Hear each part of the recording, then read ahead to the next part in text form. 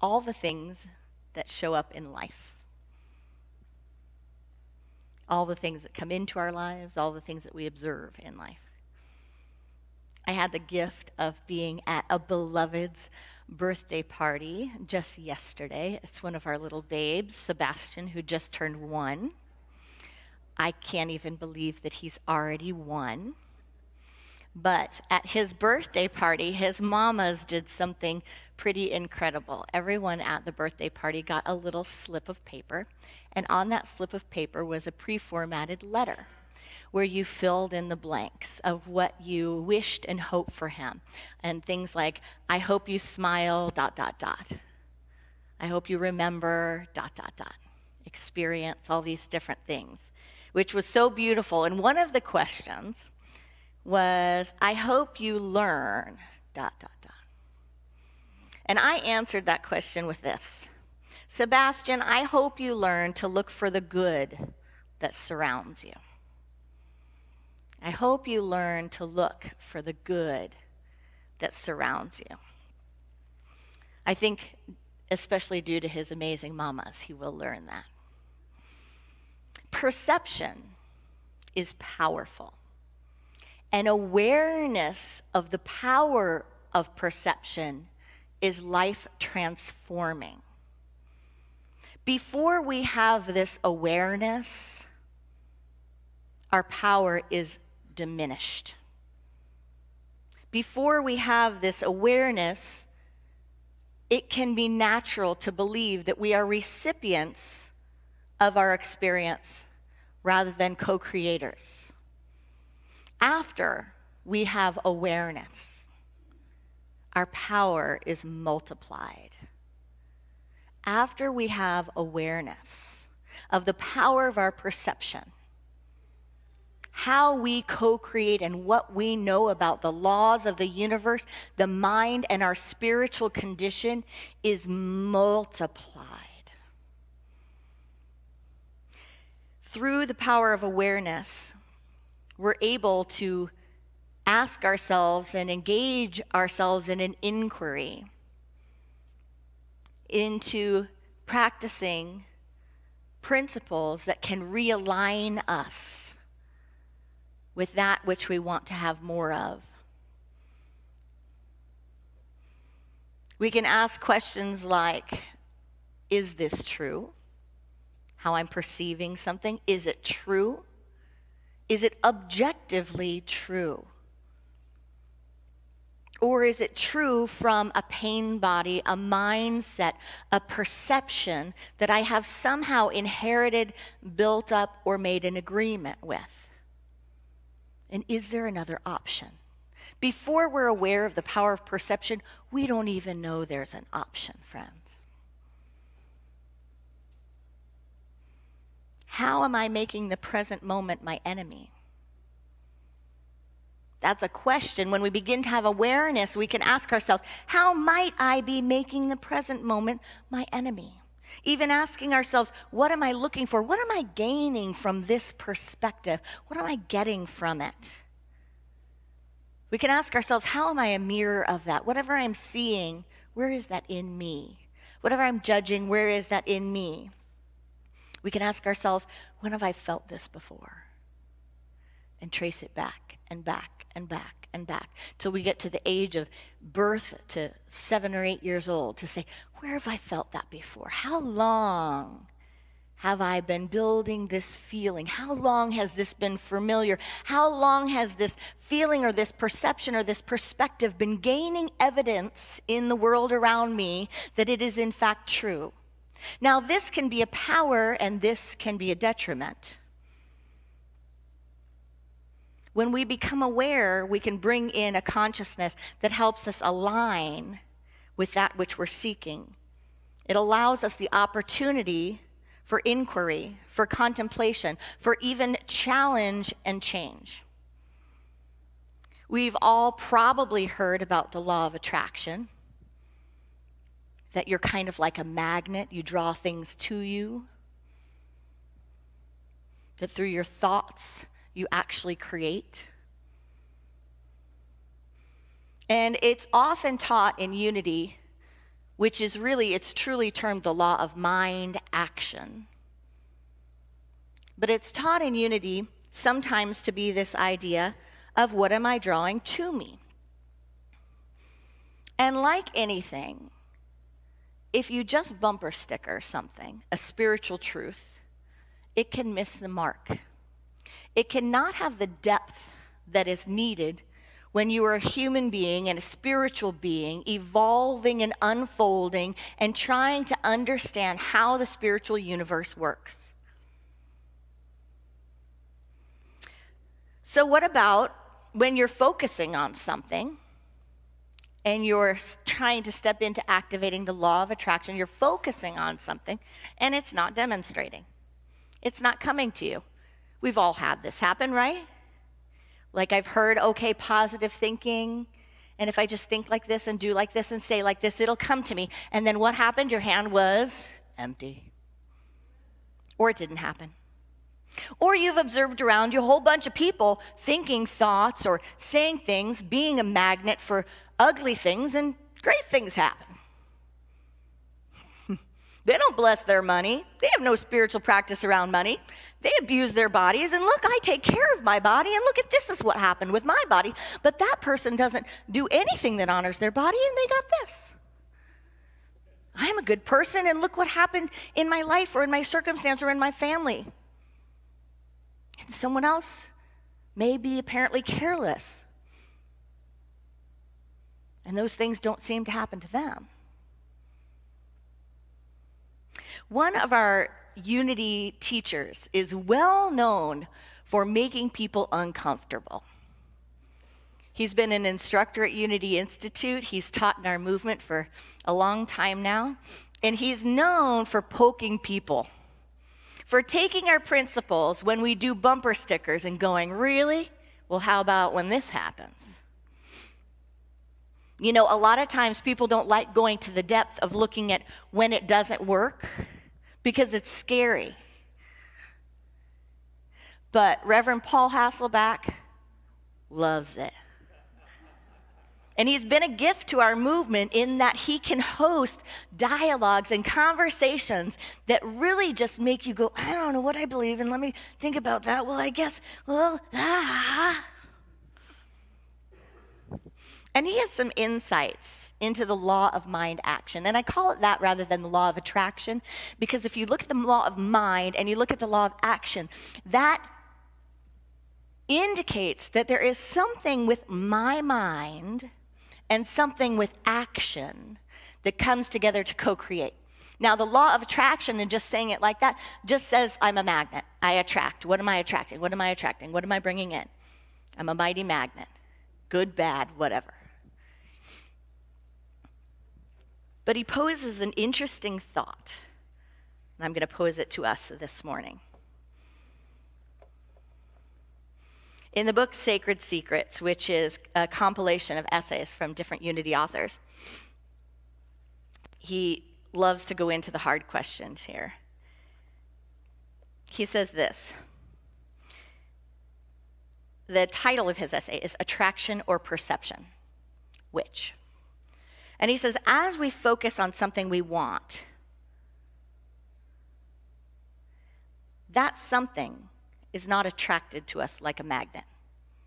If you've been in Unity for a while, that could get gasps. Let's do it together. It's not a magnet. What? How dare thee? Sacrilege. Go, Paul. He says, rather, our focusing on something alters the way we sort the incoming sensory data. Rather, our focusing on something alters the way we sort our incoming data. We start perceiving our world differently. We actually begin to search out the something we want in our surrounding field of perception. We begin to search it out, he says. Now, principle in Scripture says, ask and you shall receive. All things are given. We live in an abundant universe. It is your Father's great pleasure to give you the kingdom. Fear not. Fear not. You have what is needed and necessary. It's right there. So just think about, try on this idea that then, if these things are true, it is through the awakening of our perception that we begin to see differently. Old school unity folks would always say, see it right to set it right. See it right to set it right. Don't try to set it right and then see it right. You've got to see it right. You've got to see a principle. You've got to see a truth statement. And that activates it, that sets it. You begin to actually work with your mind-body temple, your mind-action center, and you begin to shift things because there is power in your perception. And all of the statements from the master teacher in Scripture about awakening, and it's right before you, it's right before your eyes, and you don't see it. Our awakening, our perception, our enlightenment is right before our eyes. It's right there within us. It's always surrounding us. But we sometimes miss it, no? Then he gives this example. You decide you want to buy a Volkswagen Beetle. You begin thinking and feeling about owning this car. You visualize yourself driving this car to work, on vacations, or on simple errands. This is the car you know and feel you want. And suddenly, you begin to see Volkswagen Beetles everywhere. But God or the universe, he loves taking down magical thinking. Paul loves that.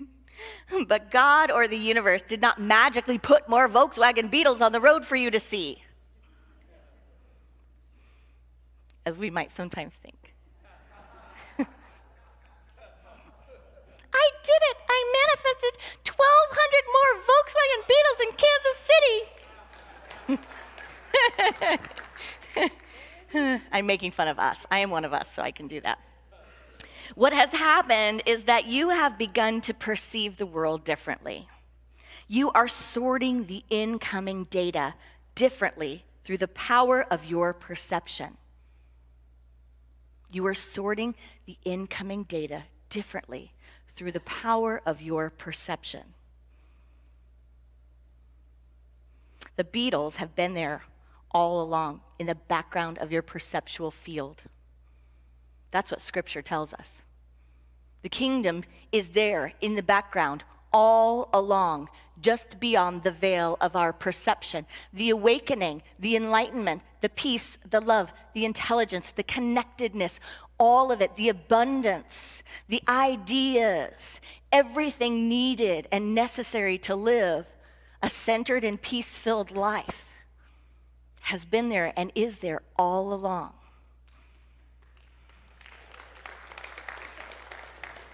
He says, now, seemingly by magic, they are everywhere for you to see. And it is not that they have been attracted to you. Rather, you have attracted yourself to them. He goes on to say, the law of attraction is a powerful law, not because things and situations are magically drawn to us, not because there is a power in the universe arranging things for us. It is powerful because it can remind us where the power has always been, right where we are. Right where we are. We attract ourselves to people, situations, and things through beliefs and attitudes and thoughts we hold, both conscious and subconscious. He went on to tell another story about a woman that has dated a variety of alcoholics, that's her story, is that she always ends up attracting alcoholics, and a man at a party who always attracts codependents. And them running into each other yet again, another relationship. And talks about it's not that she's a magnet, it's not that somehow she is just unfortunately magnetized towards situations that are in dire need of healing. It's not that he is always magnetized to people who will enable him and help him stay where he is in a place that's not serving his highest good. It's that they both have perceptual fields that are ingrained in their psyche, in their being, that are comfortable with, that recognize, that are drawing them to those situations. The beauty of that is that when we do the inner work, that's when we transform beyond those things. And we begin having a different idea, not that, woe is me, this attraction, I'm just this awful magnet for a bunch of garbage. But we begin seeing, how is it that my perception leads me to be comfortable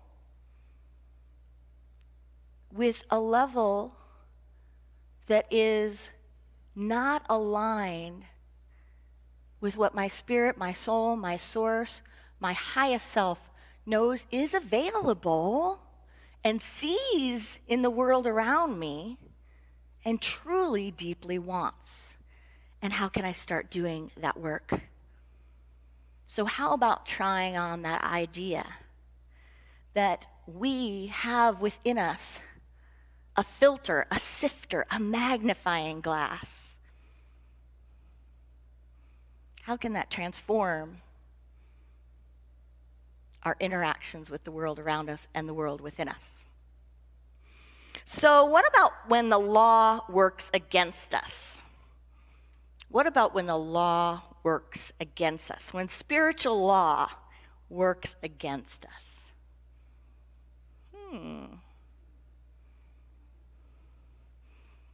No one should stop watching or listening now. You got to stay for the second part.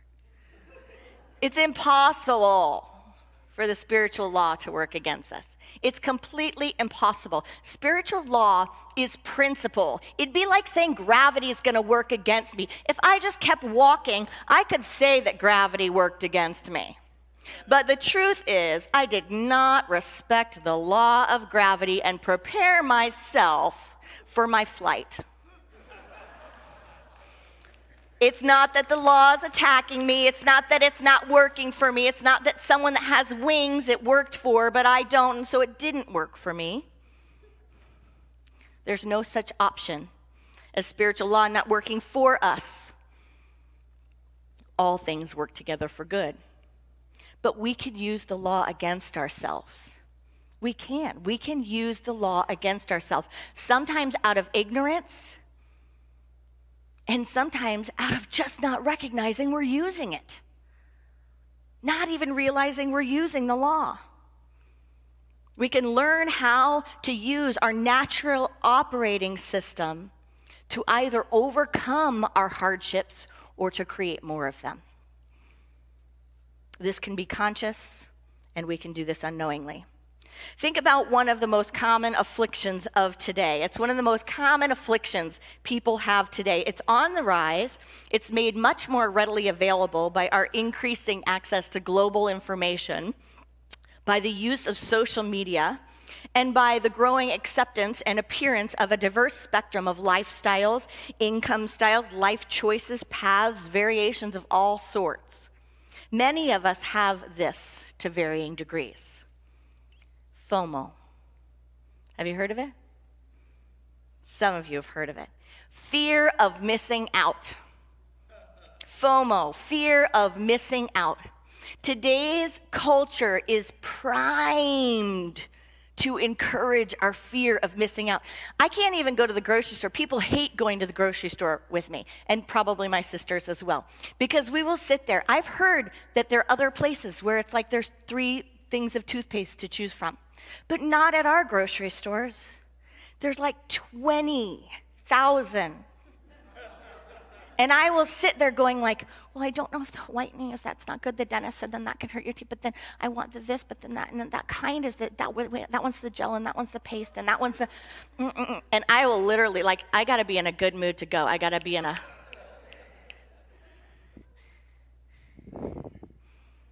because what if? What if? If anyone's done home improvements, you know what I'm talking about. Well, but did I want the clawfoot tub or should it be the corner tub? But then if I want that, then, and then right after you get something done, it's like, oh, well, that was the one. I didn't know that one was out there. People do it with relationships all the time. I'm pretty happy, but I never knew if, you know, what might be out there. I remember one of my greatest fears with my 10-year boyfriend. I had a little sweetheart from junior high through college, and I just always had this nagging, which there were deeper spiritual things going on and other unfoldments later, but I always had this nagging and this fear, like, I mean, we're so happy and it's so good together, but what if? Like, I don't know what was out there, and what if? I've since found out what's out there. No, just kidding.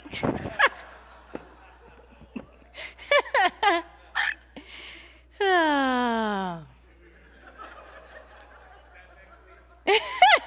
next week's talk. No, that's never a talk. It's a Guinness and God session. Just kidding. There are always opportunities to look at what we're missing. If you take the first relationship that comes along because it's beautiful, you miss out on the variety of experiences you have from learning about the depths of intimacy with a variety of people.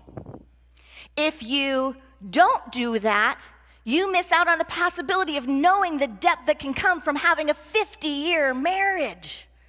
I don't even think it would be physically possible for me to have a 50-year marriage at this point. Maybe. If you start your family young, you may feel like you missed out on a career or opportunities or things that other people got to do when you watched them do it.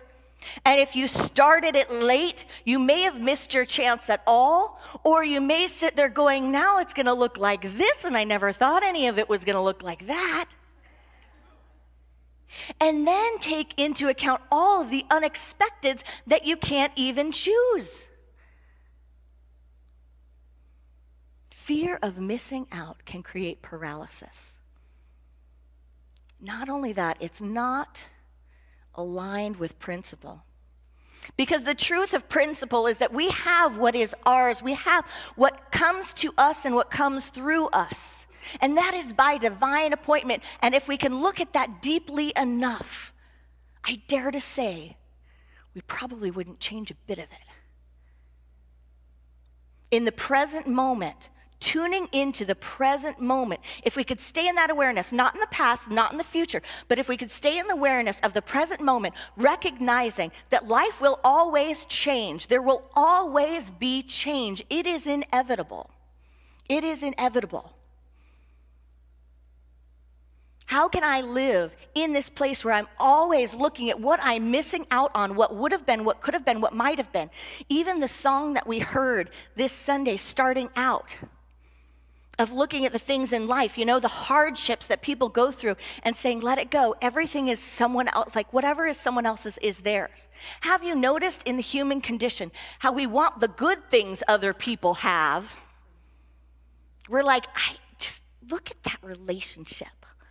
Man, look at that income and that job. Look at that freedom. Look at how they've traveled. Look at how they have their roots here. Look at all the family. Look at this. Look at that. Look at the health. But we don't go back and say, look at all the hardships. I want those too. Look at the struggles. Look at what developed that character. Look at what created that human being. We don't always want to sign on for all that. The truth is, when we make comparisons, even to our past and our own future, we are simply diminishing our power. We are simply creating states of mind that can be toxic to our own well-being because they are based in faulty principles. They are based in ideas of lack. They're rooted in some idea or belief that something has the power to keep me from my good. Something can keep me from my good, or that somehow there's some other good demonstrated out there, and I could just pick and choose and just cut out the little piece that I want without the whole consciousness of the whole package that created the soul and the depth and the life path that led to where someone is, or what someone's experiencing. More than ever, friends, we have the chance to see the variety of options on how we can live this life. The question for us is, are we going to use those to crucify ourselves, or are we going to use them for our freedom and our emancipation and help us to see, that's my path. That's the option I want to take. That's the good I'm ready for. The choice is ours. If you're going to miss out on something, let it be fear. Namaste.